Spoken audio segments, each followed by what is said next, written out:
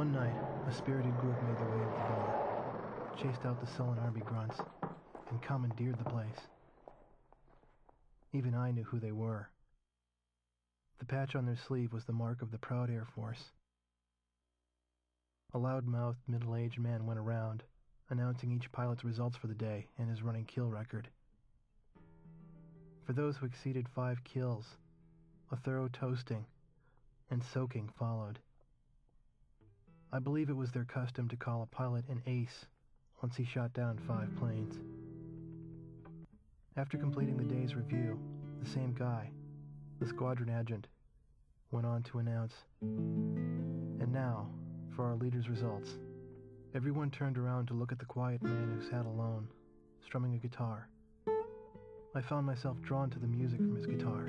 Our Yellow 13 bagged 3 more today, bringing his new tally up to 64 kills.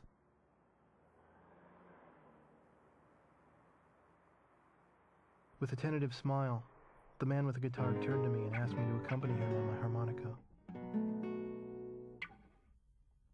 I brought it up to my lips and I started a new song.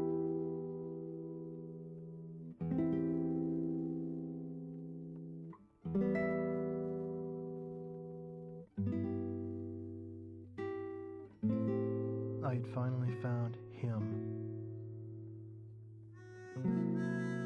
But by some fluke, it was my father's favorite song, the one he used to play at the end of each day.